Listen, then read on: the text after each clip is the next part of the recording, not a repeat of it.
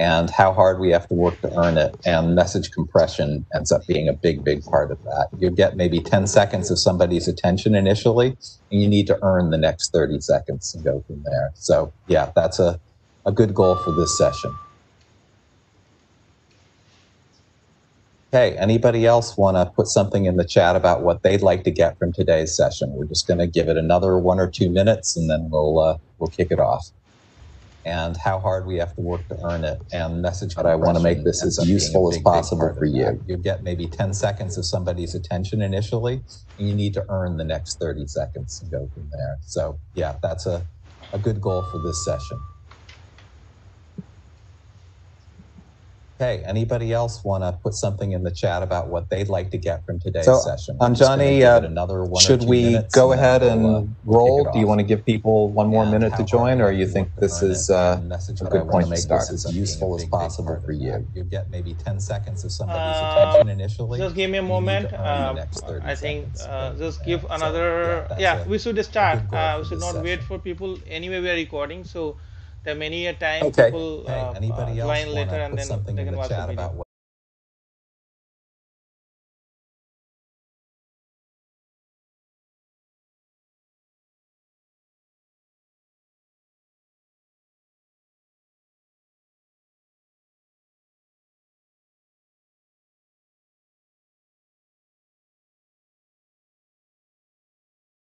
Echo. So let's address kind of the elephant in the room right away, because I'm not your usual speaker. Great. Okay, so you might think technical people don't need to understand messaging. Well, that's true, as long as you never want to get customers, like you never want to actually sell your products or start a startup, start a business of your own, as long as you never want to get funding, because messaging is super important for getting investment. And finally, maybe you're not a startup entrepreneur, but you don't have to understand messaging if you never want to get promoted, because you have to be able to communicate your own value very tightly to your boss and your boss's boss if you want to advance in your career. And day to day, that communication skill comes in very handy with your coworkers as well. So there are some really good reasons why, as a technologist, you very much would want to understand messaging. So why are you here? What are you hoping to get from today? Now, some of you already put that in the chat. If you haven't, go ahead and put that in the chat now, or if you don't want to share it, just write it down for yourself. But it's good to have a sense of, what is it that I want from today?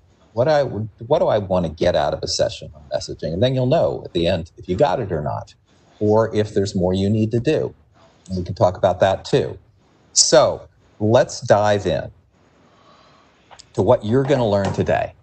So you're going to learn a number of things, but 3 core things. You're going to learn how messaging turns just raw information, raw data into meaning. So like this might be the equivalent of the difference between big data and actually deriving business intelligence and insights from it, for example. You're going to learn, once you have a notion of a story, 3 easy tests to determine if the story you tell today is actually helping you, if it's salesworthy. And then the bulk of our time we're going to spend on using a technique that I've refined and developed called the message matrix to sharpen your particular message. And as a bonus, in order to do that well, we're going to talk about differentiation and how you can really screw it up, or conversely, how you can do it well and appropriately. So let's crack on. Now, I've been doing this kind of work for a long time. I've been a chief marketing officer of both a public company and a large Microsoft partner. But I started my career in a very different way, with a bachelor's in psych, which led to getting interested in computers at Cornell, which led to an MBA and a job at Business Objects. But I took some time off to be a songwriter, and realizing just how tightly you have to compress and structure your creativity to get a pop song that conveys a message in just a few minutes really, really helped. Ultimately, with the 20-year career I've had in enterprise software, which went on into a vice president role at Oracle, doing consulting and messaging for Microsoft and Cisco, and a lot of startups over the past X number of years. So that's how I came to be doing this. Now, what is this? What are we doing in messaging? A lot of what we're doing is we're working with the limitations of the human brain and the limitations of the attention other people have for us. And if you want to know just how limited that is, here's a quick test, because we're all human beings. We all have the same basic wiring. So I'm going to ask you to take a 90-second attention test right now.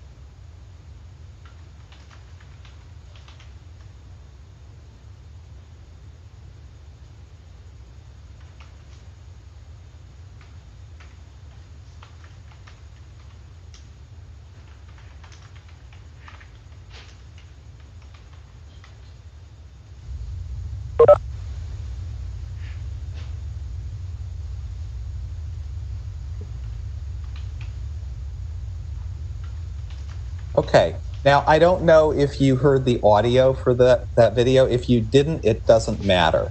What I want you to do is just type in the chat yes or no. Yes, I saw the gorilla, or no, I didn't see the gorilla. And as the researcher was talking about 50% of people seeing a video like this for the first time do not see the gorilla. So don't feel bad if you didn't. I don't think I did either. Now, I don't know if you heard the audio for that video. If you didn't, it doesn't matter. So what do we, okay, so several people saying yes, several people saying no. This is a pretty observant group. But what does this tell us about human attention? What it tells us is that there's what the eye sees or the ear hears, and then there's what the brain can attend to at any given time. And that is a lot smaller. That aperture of attention is very, very narrow, and it doesn't last for long. And so this is what we're working with when we're trying to message to somebody, is we're working with this, trying to get into this very, very limited aperture of attention, and we consistently overestimate how much attention people have available to pay to us. And the ways we try to cut through the noise technologically, like social media is a great example of this, they very quickly become more and more and more noise. It becomes overwhelming. And so the solution to the attention problem is not something new. It's something very, very old. Because whatever technology we're using, our brains are still ancient. So what do we need? We need a story. A story usually has three components. There's a once upon a time, or if you're Mackenzie, you call it situation. There's a big bad wolf, or if you're Mackenzie, you call it the complication, the conflict. And then there's happily ever after, which ideally in a sales scenario would involve your product or service, and that's called a resolution. Some sales methodologies call it different things, but the Brothers Grimm had this nailed down like 300 years ago. You need a story. And a story serves a whole lot of purposes in communicating your value. But one really important one is it reduces the number of cognitive chunks. It reduces the number of things people have to retain in their limited brains. So instead of 40 pearls, instead of 40 pieces of random data that they have to keep track of, if you put the right string through there, even though it's a half a cent worth of fishing line, this becomes one necklace. This is very easy for people to get a hold of. It's also very easy for them to understand. It's very easy for them to buy. So your job when you have 40 pearls is to knit them into a necklace. That's what a good story or a good message does. So here's the first interactive exercise. And we can unmute for a couple of people who are brave enough to say it out loud. You can put it in the chat. But what I want to ask is, if you are in a business, and whether it's your own business or whether it's a business that you work for, how do you describe your value prop today? Like if you had like 1 or 2 sentences to describe your value story today, your message today for your business, what would it be?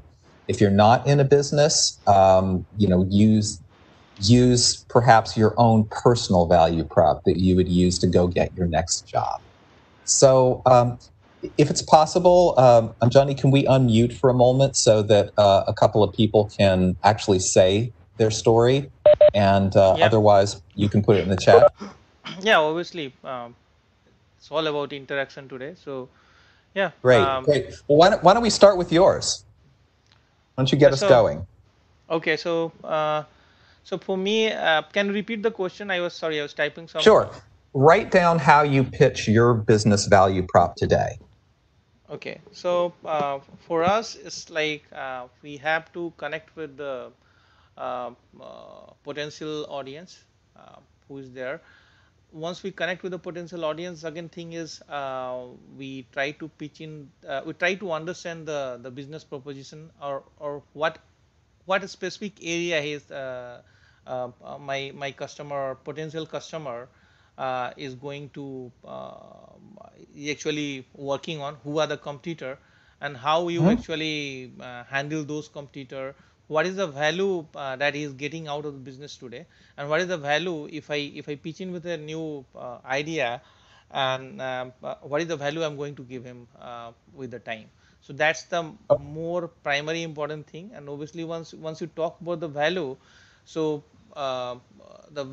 with the value, the investment and the ROI also comes into the picture. So we try to focus there much. Okay, well let's get tighter. Let's assume for a moment you don't know that much about this customer and you don't have a lot of chance to do discovery. So you've got a cocktail party pitch or you've got an elevator pitch. Yes. What would multi-cloud for you is like?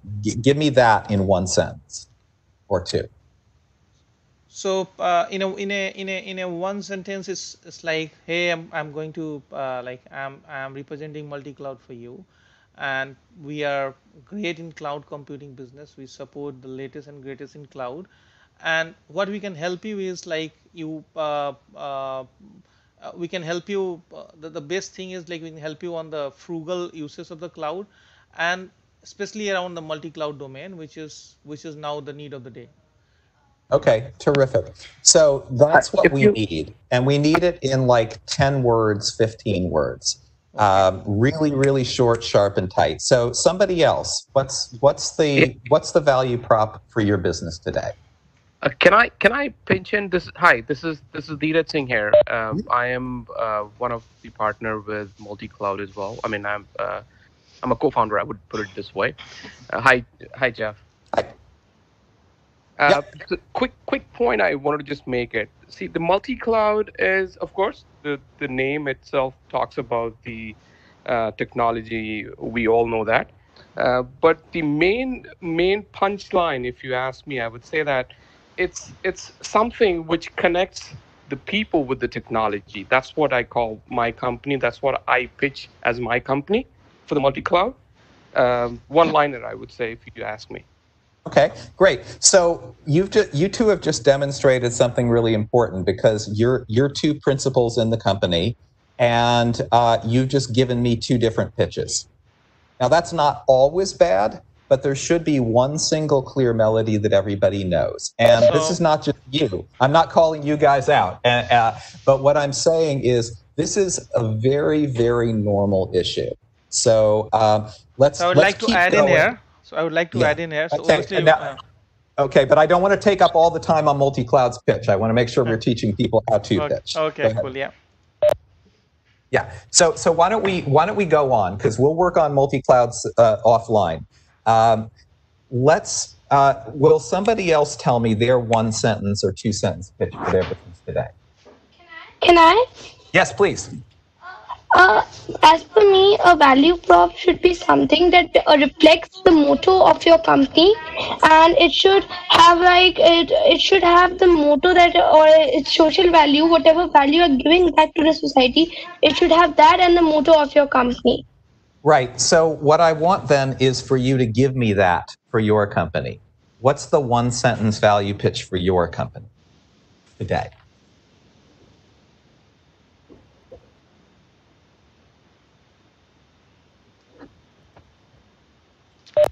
Try out. Yeah.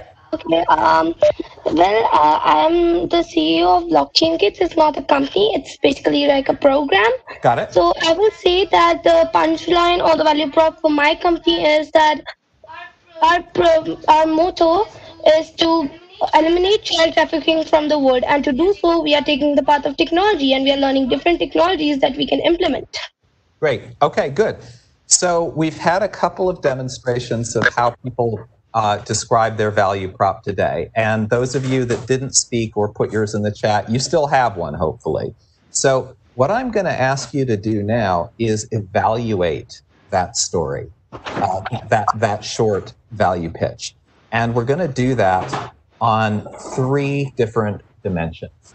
And it's really just a yes/no on each of these dimensions. You're going to test your story against the following criteria. The first and most neglected in technology is clear, which is not do people think you're fabulous, but do they actually understand what the heck you are, what you're talking about at all. The second is compelling. If they understand what you're talking about, do they see it as valuable? Not a little valuable, but like powerfully valuable. Like, I have to act. I have to do something about this. This solves a problem I have. And then the last one is consistent. Do customers see it everywhere? And that goes to, do people hear the same thing from one person as another? Do they hear the same thing from a salesperson as they see on the website? Does it build that kind of drumbeat of consistency and credibility? So what I want to ask you, and we're only going to give you just a couple seconds to jot down the answer. You can think about it more later. Is your short value prop pitch today, is it clear? Do people understand it? Is it compelling? Do people respond to it powerfully, like they want it? And is it consistent? Will they hear the same thing from different people? Will they see the same thing on your website? So I'm not going to ask you to respond. I'm just going to ask you to know for yourself, is your story clear, compelling, and consistent today? If it is, fantastic.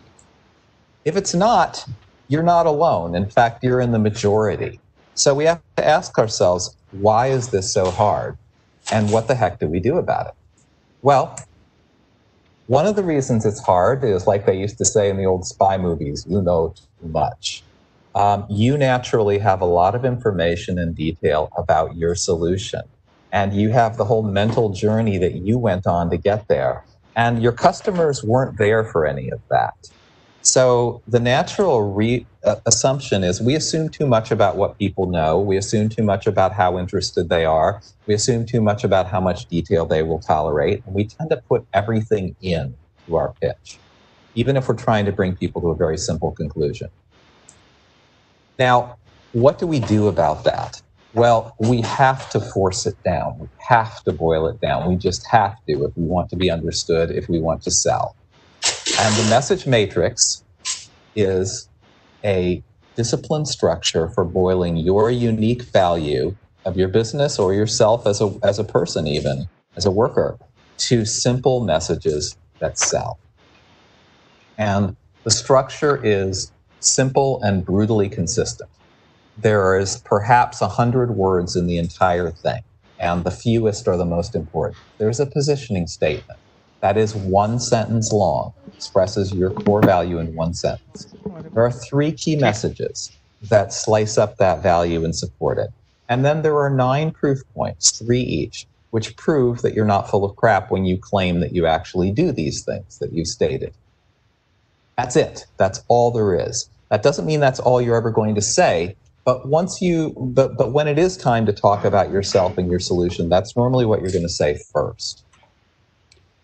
That means this entire thing fits on literally one slide. You're not going to show a customer a slide that looks exactly like this. It's going to be too information dense. But the entire message matrix ultimately boils down and fits on one slide, which is why I don't get paid by the word. This works powerfully for marketing, whether you have a big marketing department or whether you're it for your company, because everything works together. You know, all of your material is going to be reflective of each other. It's also really good for sales, because even though sales needs to do the kind of discovery that the multi-cloud guys were talking about, that kind of exploration of customer pain, there's still a core identity, a core melody of who you are that has to be a part of that, unless you're going to completely rework your offering every time for every customer. So this actually works really, really well for sales. Now, what is in this structure? Well, there's the positioning statement, and this is the hardest, and this is the most important. It's one sentence, and it's the existential statement about why you're offering your business, whatever it is you're promoting, has a right to exist. And it goes, blank is the blank that blanks. Name of your business is the category, that's the kind of thing you are, that provides some unique, powerful benefit or unique differentiator. For example, when I was doing the marketing for one of Oracle's suites, Oracle Advanced Procurement, that's the name, is the procurement software, that's the category, that dramatically cuts all supply management costs. It's a big claim, and I haven't proved anything yet, but in about 10 words, I've made a claim that just about anybody could understand. And if they challenge me on it, that's actually great, because that takes me down to the next level, which is the key messages. So you made one huge claim of benefit or differentiation. Now you're going to split that claim into 3 slices. You're going to slice that pizza value in 3. For example, if I say, I drastically reduce all your supply management costs, and somebody says, well, that's a big claim, I can say, well, you've got 3 kinds of supply management costs, Ms. Procurement Person. You've got your goods and services you buy, we'll reduce the cost of that. You've got your process costs of sourcing suppliers and cutting POs. We will reduce that. And we will improve your compliance so people aren't ripping you off so much, and you'll save money there too. So I haven't still proven anything, but I've divided the problem into 3 big buckets, which I will then address with proof points. And proof points turn what might otherwise be boring features into fascinating capabilities, because now they prove something the person has demonstrated they actually care about. For example, if they care only right now about compliance, I don't need to show them technical details about the other 2. I only need to explain to them my compliance features. And they'll listen all day to those, because those actually meet a need they have. So it's very different giving this information at the right time when the customer has actually followed your mental map than it is to just blurt it all out at once. Now, why are there only 3 of all these things? You've noticed there's 1 positioning statement, there's 3 key messages, and then there's only 3 proof points for each, even though your product might do 100 things. Why is that? Well, that is because basically nobody remembers the 4th stooge. People can hold about 3 things in their brain at once without working too hard at it. So everybody, a lot of people can remember Larry, Moe, and Curly, the 3 stooges, but most people can't remember Shemp, the 4th stooge. And if you put a 4th or a 5th thing into people's brains, what happens is they'll either lose something or they'll lose everything. They'll either forget some of what you said so that they have room in their brains for about 3 things, or they'll forget everything you said. It's not impossible for us to remember more than 3 things, but it's impossible for us to remember more than 3 things without working harder than you want to make your customer's brain work. So you want to set it up for them to be very easy to remember everything that you said. So the basic structure of the message matrix is really as simple as that. It's one positioning statement, 3 key messages, usually benefits or differentiators, and then 3 proof points for each. But there's an additional trick here that you have to know before you can build one. And that is, you have to know how to use differentiation correctly, because people misuse differentiation all the time. You have competitors, you want to be different than those competitors, but you got to do it the right way, and you got to do it at the right time. So if I were Henry Ford 120 years ago showing you, maybe you're a farmer somewhere, the first car that you've ever seen, I should not go up to you and say, hi, I'm Henry Ford, and you should buy my car because it has a more efficient carburetor than a Chevrolet or, a Honda. I would be completely missing you in that because you're still using a horse. You have no idea what a Chevrolet or a Ford is. So what should I do instead? I should be explaining to you the benefits of having any car, the category, versus having a horse, which is what you're doing today. So if people don't know what kind of thing it is you're selling at all, then sell the category, sell the benefit of the category. Don't sell your brand. On the other hand, if they know what a car is, but they don't know who you are, your Hyundai in the 1980s going into the US market, then just help them understand that you are a car. Help get yourself into consideration. Just get yourself into the mix. If you are Mercedes or Tesla today, everybody already knows what a car is. And all you really have to explain to them is why the unique differences of your car make it more worthwhile than somebody else's car. So focus appropriately. The most common error people make when they're messaging is they differentiate from direct competitors when they should actually be educating people about why the general kind of thing that they make is better, or why that's better than the way people are operating today. So even though the positioning statement and the rest of the message matrix is one consistent structure that basically always works the same, the output you get from it is extremely different according to what people understand already about your market. So if we were back in that first time you've seen a car 120 years ago scenario, what Henry Ford should do is he should say, Ford is a horseless carriage. That's the category. Help you understand what kind of thing it is. And it outperforms animal-based transportation. That's the benefit. That benefit is not differentiating against other cars. It's differentiating against what Jeffrey Moore calls market alternatives, how you are doing things today. On the other hand, the Oracle example I gave you was going into a market where Ariba was already the dominant procurement software. So we said Oracle Advanced Procurement, name of the product, is the procurement software, simple category that people are already shopping for. That dramatically cuts all supply management costs. We were not trying to differentiate so much as we were just trying to make a big claim and get into consideration.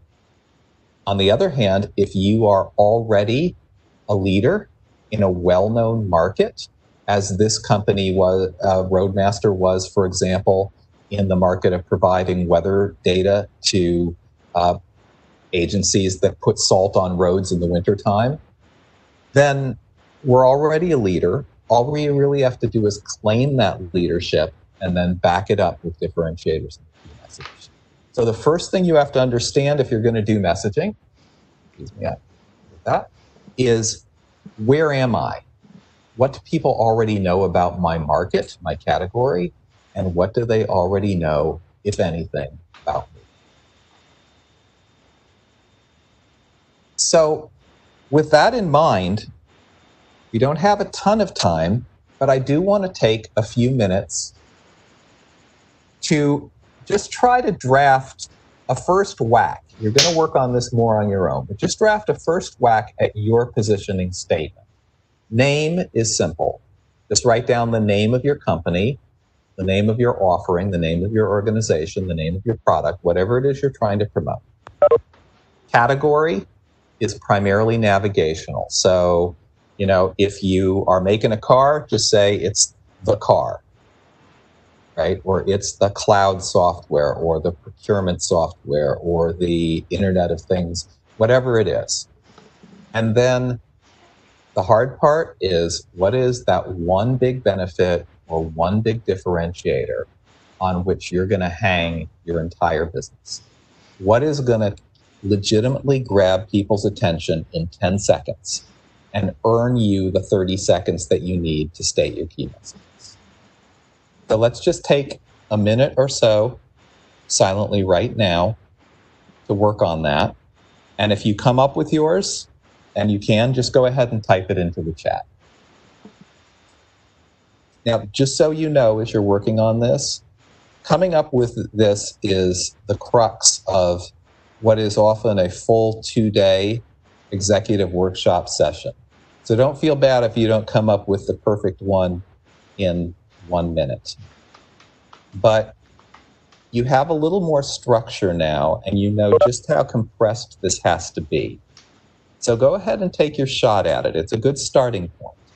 And then at the end of this call, I'll also provide you with a longer video version of this material that you can go through to give you a little bit more detail if you want to continue to work further on it on your own. You can also contact me and I'll send you a questionnaire that will help you do further self-work on this, or you can connect with me to request a free consultation. But for today, just take your shot. Name of your business is the category that provides one big benefit or differentiator.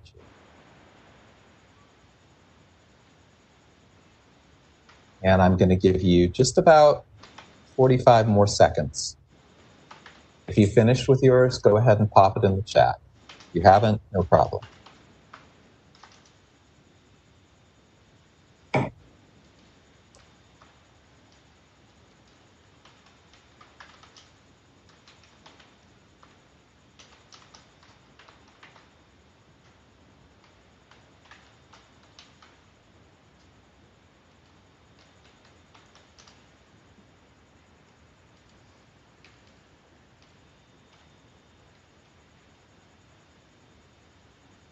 Okay, great. I see one from multi-cloud. Multi-cloud for you. Multi-cloud, data science, and software product consultancy. Okay, that's good.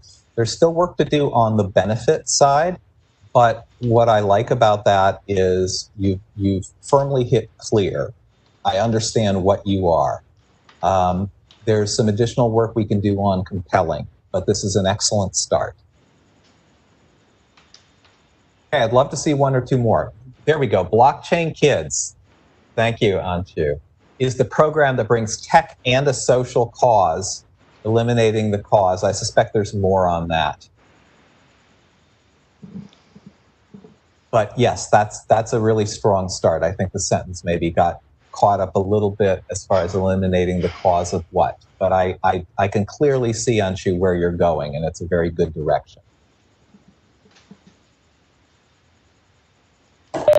Okay. I would encourage other guys to type in, yeah. Okay, of child trafficking, perfect. Okay, key to success recruitment in recruitment solution to help select quality resource. Okay, great. Yeah, a little bit of tightening up on that, but yes. And I'm also in parallel, trying to look at the live sessions if some comment has come up. So yes, see if anybody else has chimed in. Sure. Yeah. Okay. Consulting services, providing the solution to fix the major existing pain point through a prototype. Okay, great, good start. Diraj, there's a bit of work yet to be done on that in clarity, but I can see the direction that you're going and the idea of doing things through a prototype, getting going very quickly, solving the pain point. Yeah, that makes a lot of sense. Yep. Okay, good. DigiHR, Simi, is the consultancy that virtualizes HR and virtual management using AI. Yes, and there's still tightening up to do, but Simi, you've really grasped the essence of the exercise. You're really grappling with this to express your value in a single sentence. And then we would tighten that up and make it more punchy, and then go on to the 3 key messages. And I wish we had time to go on to the 3 key messages today, but we really do not. And I want to leave just a little time for questions if we have it. So let me just end by just talking to you about when you might want to seek help in this exercise. I open source my tools. You're welcome to watch my videos and work on this on their own. There can never be too much clear messaging in the world. But the time that people seek help from someone like me, one is the problem is information hoarding. It can be really hard to leave any of your value out. So some people will make a sentence that has 100 words in it, or just, they can express their value in 1,000 words, but not 10. So it's easier for an outsider to cut than for you. Very often it's tempting that whatever worked with one customer, then that becomes our new message, and we add that on and we talk to the next customer about it. It's what we call the chameleon on plaid problem. You're changing all the time. And, finally, too many cooks. If you're in a multi-person business, chances are you're not the only one whose opinion has to be taken into account here. Multiple stakeholders will have strong views, and sometimes you need a cat herder or a lion herder to drive consensus. And it's easier for that person to be an outsider, because sometimes we just can't solve our problems with the same mindset we used when we created them. You sometimes just need an outside perspective. So those are some of the reasons that businesses large and small might bring in an outside messaging consultant like myself to work. So what I want to leave you with before we use any minutes we have for questions is less really is more. You turn a message matrix on its side, it looks like an arrowhead, a point going into that tight aperture of attention, and hopefully then expanding it over time to get people into your funnel, down the pipeline, and ultimately into a sale or an investment. So less really is more. So I urge you, with the same diligence that you use in your technology work, to go and create your less, to really get your message clear and sharp and tight, because there's probably nothing that will help grow your business more in more different ways than a short, sharp, clear message. So less is more. Go create your less. And so I'll throw it open for questions, and you see some housekeeping items here, and then at the end I'm going to give you your secret code, or actually I don't have it handy. I may ask Anjani to come on and give the secret code.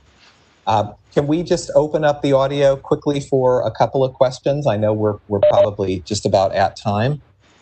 Yep. Yeah, anyone, any question? Please ask with Jeffrey.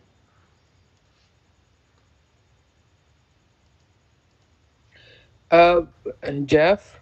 Yes. Is that okay if I call you Jeff? Please do. Yeah, this is, again, the saying.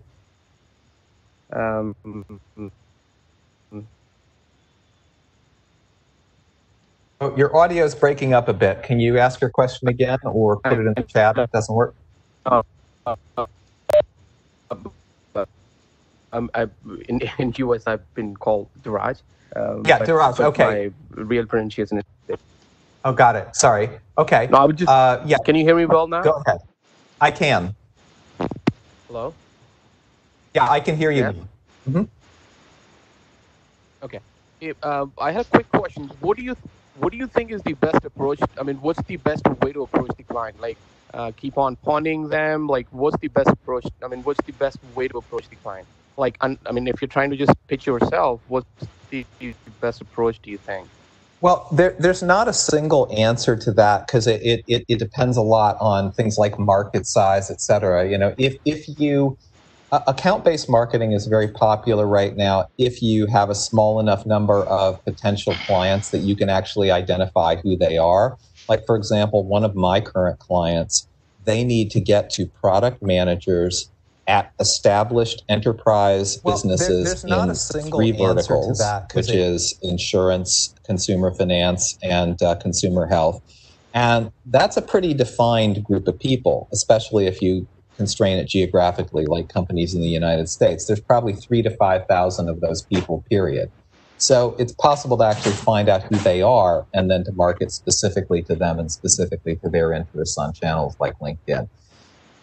If you don't have identification that's that tight, then you have to do some different work, and you're going to need to kind of throw some breadcrumbs on the water that would be attractive to the kind of people that you're trying to reach. And I am a big fan of content marketing where you try to actually provide some information of value to them, whether they're in the sales process or not. That can be more of a long-term play, but research, reports, interviews you've done with people that yield insights that would be relevant to that client. A lot of that these days can be done through video. So those are that's the kind of marketing I like, especially on business to business, because in business to business, usually there are fewer transactions and they're of higher value versus consumer. So, honestly, feel free to email me some more specifics about your situation, and I'll try to give you some feedback, because it is a question that literally has no single answer. It's an it depends question. I understand. If I know a little more, I can give you a better response. Right. And I think I got the gist of it. I mean, you're trying to say that first we need to understand the client before we actually try and reach out to them. Yes, but not the individual client necessarily, the kind of client. Because if you're going to one person and trying to understand everything about them, that's sales. If you're trying to efficiently reach a bunch of them, you look for groups of people who by role or company or industry have common characteristics, and you market to the common characteristics, and that's marketing. Got it. Thanks. Other questions, please.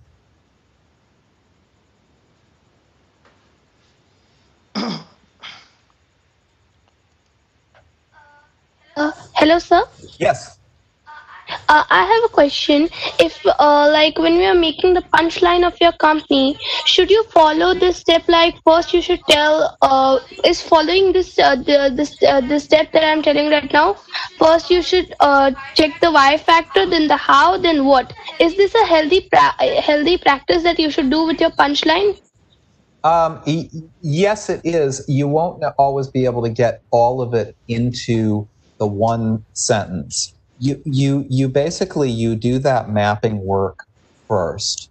Like why, who would want it? Why would they want it? What does it do to them? All of the, whatever model you're using for your what, why, and how, go ahead and do that. And then think about what part of that needs to be distilled and transmitted in that very, very short, sharp message. Another piece of pre-work to do, which you may be doing in the course of that why and how, is the problem statement. If you can identify a pain that your potential customers have, and then that flows very naturally into your solution. That, for you, in your model, that's probably the why. So I would do all of that work, get it all written down as best you can, and then think about, okay, out of that, how do I distill the part that's most important for people to hear first into a clean problem statement and a clean positioning statement and 3 key messages that you can deliver in, 30 seconds to a minute. So I think that what you're talking about is vital. And then once you have that, then you distill it down to your message. Okay, thank you. You're welcome. I think we have time for perhaps one more question. Oh, I see one. How to change neutral negative perception to positive ones, specifically when we're not meeting them in COVID time. Okay, that's a great, great question. So what I would say about that is a couple of things. One, this is an extraordinary time to either earn or waste brand goodwill. So the way I think of this right now, and this is, even though we're not meeting people in person, is helping is the new selling right now. And you may not be able to earn as much revenue right now directly as you did previously, at least for a while. But when recovery comes, the goodwill you earn today is really going to power you in the recovery. So what I would say is, in your marketing, in your communication, in your business practices, come up with ways to be helpful to your customers and potential customers and prospects right now, whether or not they're currently buying from you. And that's not free. That takes some effort and often some, spending some money.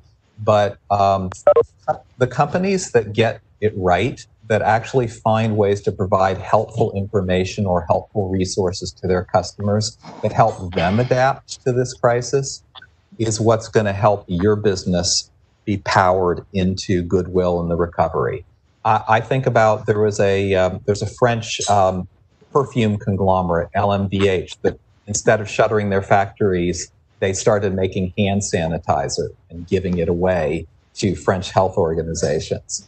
That wasn't free for them, but it earned them massive goodwill. And when people are in the market for luxury perfume again, which may not be right now because so many of us are stuck at home, they're going to look differently on that brand that really pitched in kind of in wartime and helped their customers and helped the public. So I think that what you need to be thinking about is how within my resources and my budget can I really check in with and be helpful to my customers right now and even my prospects right now so that when they're buying again, I'm already their friend. I'm already a trusted person for them, or trusted company for them. I'm already in their minds.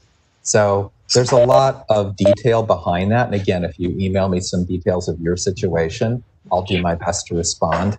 But that's the spirit I would go with. Thanks, Jeff. Thanks very much. Yeah. I definitely would like to email you regarding the specific situation I am in. Hopefully, I'll get some response from you. Great. Yeah, so you can see my email, Jeffery@messagemechanics.com. You can connect to me on LinkedIn. You can go to messagemechanics.com. So I think, I'd love to actually answer more questions, but I think we're at or over the end of our time. So if you would take us home and give people the secret code that they need to get their certificate. Yeah, definitely, Jeffrey. And what we understood is this session has been a fantastic one for us to understand. And as you said, like if you go on our website, we have ideally, obviously I was not prepared to answer your question at that point of time. I was doing a lot of things in parallel, and I was caught in an awkward position to answer out. But if you go on our website, you will see the messaging is being structured a little similar to, like, there is one one is the base page start with one, and there are 3 messages below, and then that's how we have categorized the website on multicloudforyou.com. And the second thing that we learned today, and we are thinking loud among ourselves, among partners, that whether we are doing good, if we are doing it free, this evangelism work that we are doing it free for the past almost 4 or 5 months. And now we see that it's worth it, the way you have said. Like it has definitely earned a lot of goodwill to us. There are more than 1,000 people who have took certificate, and there are more than like 100,000 reach that we have got. The base that we have got among technologists is all because of what we do today. Help people to learn, help people to earn, and make them better technologists, better human, make them be prepared for the worst and be ready for what they do.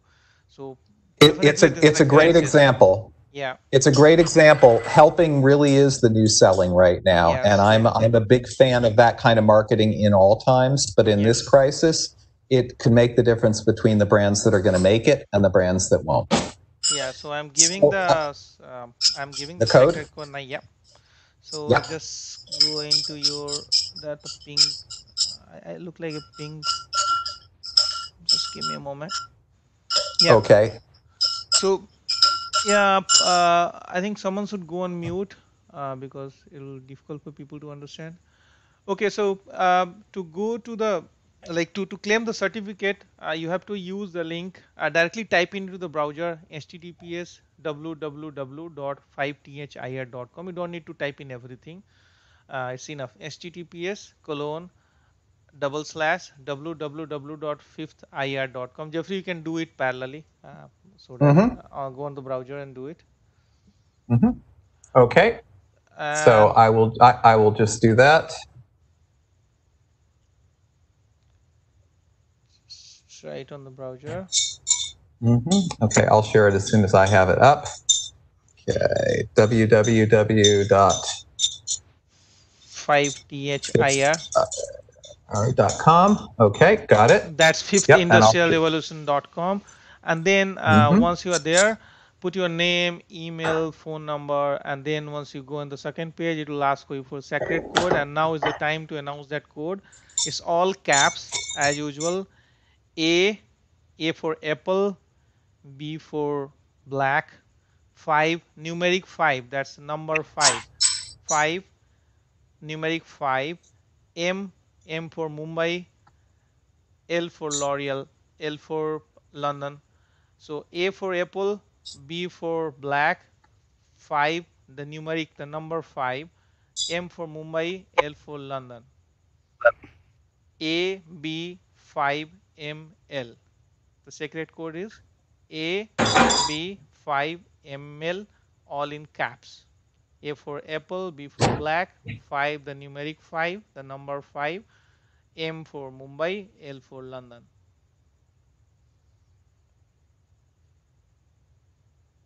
Okay, great. So hopefully everybody got that secret code, and you can see again on my screen how easy it is to go to that URL and go ahead and get your certificate. Yeah. And I really want to thank you all for stretching a bit and attending something that might be a little outside of the normal programming. But I think that you'll find it valuable as entrepreneurs, valuable as NGO leaders, and just valuable as technologists, and just valuable in your career. So thank you so much for joining, and I look forward to hearing from some of you by email. Yeah, of course, Jeff. It was really interesting and very knowledgeable, especially for people like us. It was very helpful. Thank you so much. Thank you, Jeff. All right, have a good night. Thank you, Jeffrey. Bye-bye. Thank you. Thanks a lot, Jeff.